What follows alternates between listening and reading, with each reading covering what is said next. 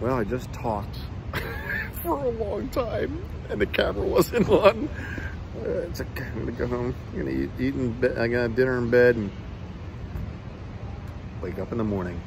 Call me strange, but I like to hang out after hours at car shows and auctions and just sit with the cars with no people around me and contemplate the day.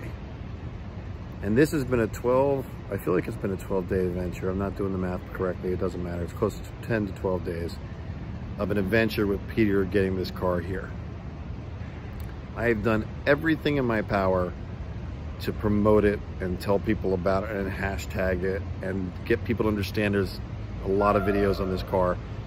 And we'll see. Part of me really enjoys the risk-taking and the adventure.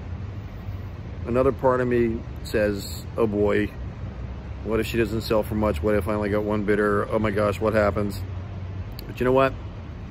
Peter's chosen to go along the ride with me.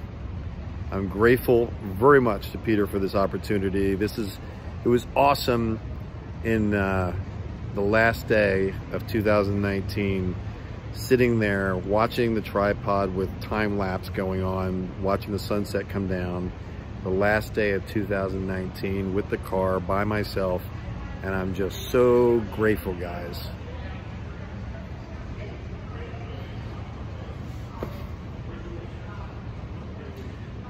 I'm so grateful for this year.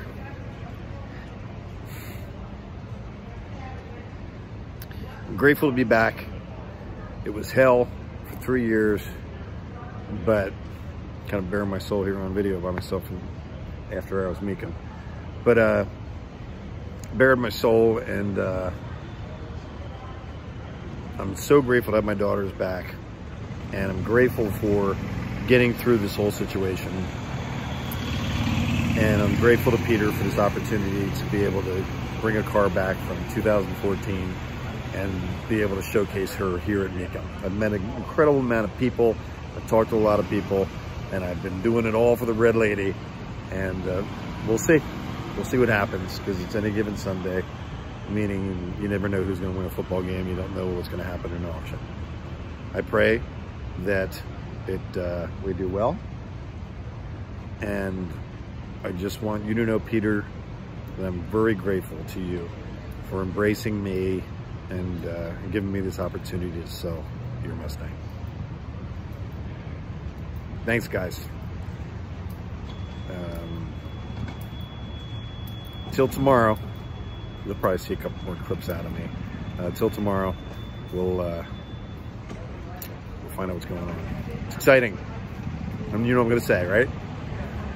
W28 on the block tomorrow.